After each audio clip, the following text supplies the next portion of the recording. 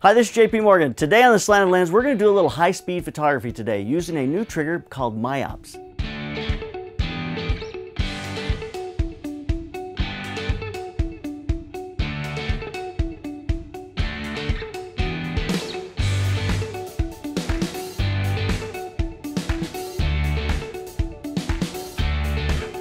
I want to shoot this light bulb. We're going to shoot a BB through it, fire in the hole.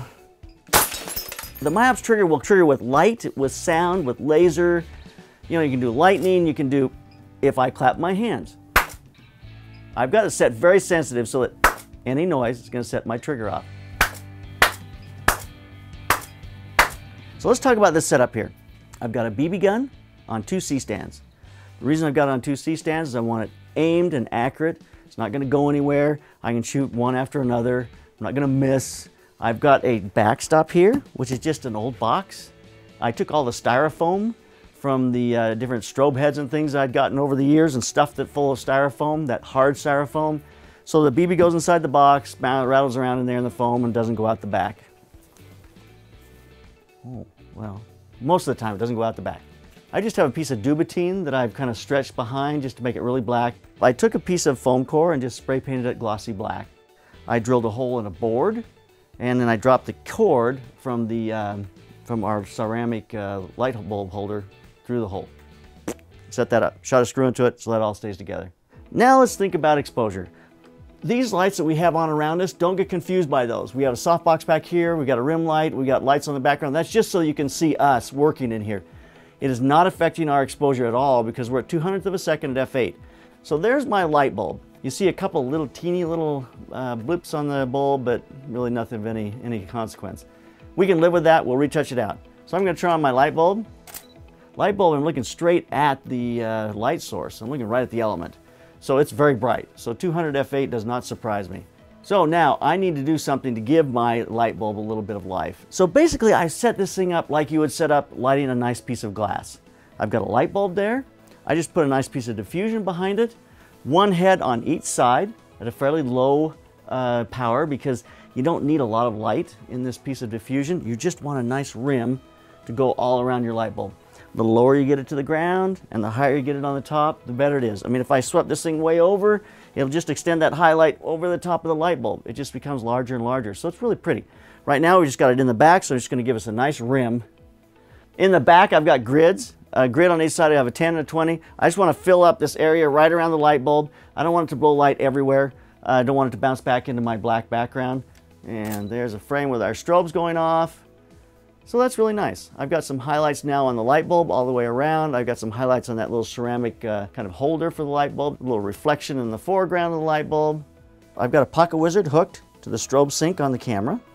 So that's going to fire my strobes every time the camera is fired. I then have the Miops trigger connected to the camera. So the Miops trigger is going to fire the camera, and at the same time the camera will fire the strobe.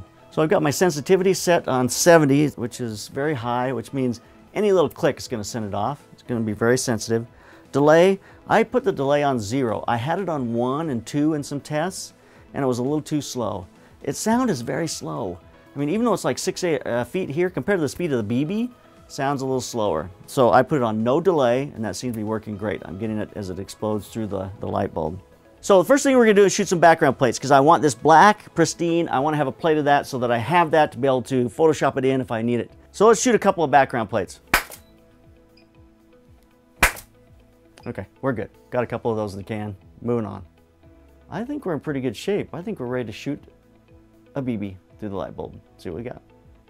You know, it's interesting. All this process is pretty, I don't want to call it scientific, but it all affects each other. I guess it is scientific. That's the bottom line.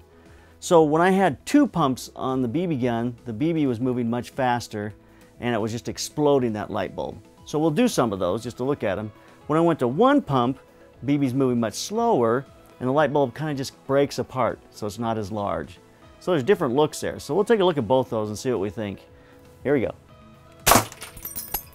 Got that little piece of glass bouncing up, so I hit it up in the top of the light bulb. That piece of glass popped up, a couple coming off our side. Didn't really explode like I'd like it to. So I think on this next one, I'm going to get down a little lower, try to hit the middle of the light bulb, see if we can just make the whole thing explode. And here we go. All right, so this time I'm gonna hit this thing right in the element here. I'm gonna try to hit it down low in there and see what that does. Okay, you ready?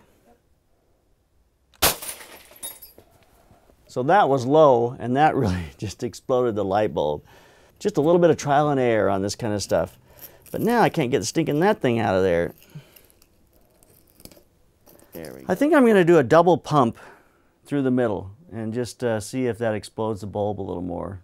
Double pump. It's going to move faster, which means it's going to be the equivalent of a delay on some ways, because it's going to go, the velocity of the BB is going faster. It's going to go through the light bulb quicker, which means our sound is not going to be quite as quick to pick it up, which means we'll be seeing the light bulb just after it exploded. But it's going to explode more, I think, with a double pump. We'll see. Okay, here we go. And yeah, that is sweet. The light bulbs popped in the air. We got a little bit of flame going on in there, and the smoke. There's still a flame. It's like the filament is still burning, even though it's falling in the air. Very cool. Massive destruction of light bulbs. Always cool. All right, so I'm now going to put a delay on the timer. It's like milliseconds. So 2 milliseconds, whatever it is, bazillion seconds, really, really short. I'm going to put it on 2. And then do that with 1 pump with the BB gun, 2 pumps with the BB gun, then 3, and see what each one of those looks like. Ready? Whoa. Let's see, interesting to see what this looks like because of the delay. So let's wrap this up.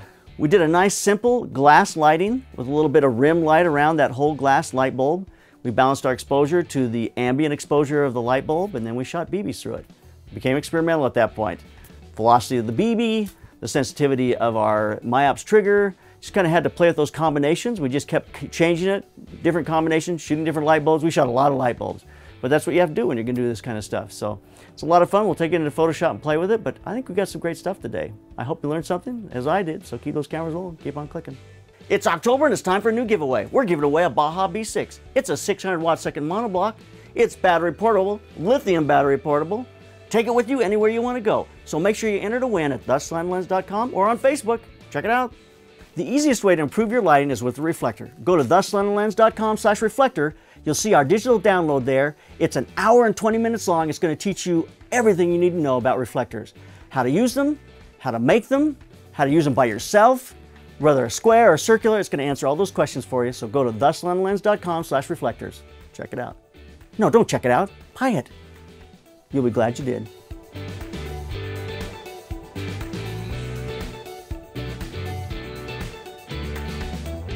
Subscribe to our YouTube channel. Like us on Facebook. Don't make me smash this light bulb.